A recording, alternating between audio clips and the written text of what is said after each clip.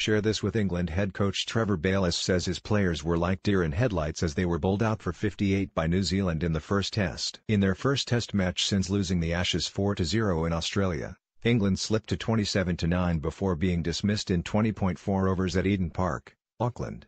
The sensational collapse was England's sixth lowest total in Test history.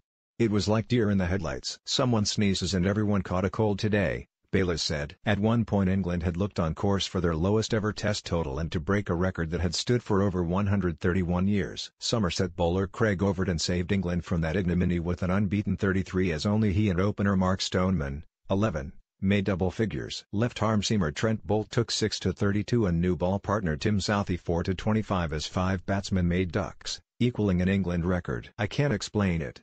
We were nowhere near good enough," Bayliss added.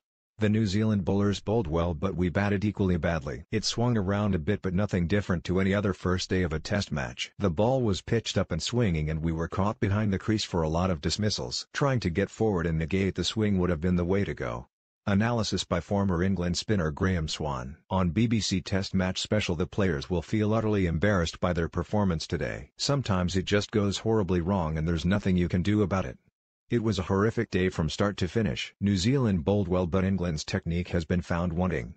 "They didn't get out of their crease and they didn't cover their stumps. In all of my time playing and watching cricket I've never quite witnessed anything like this morning." The first few overs passed without any incident and then it was just a snowball of England wickets. Share this with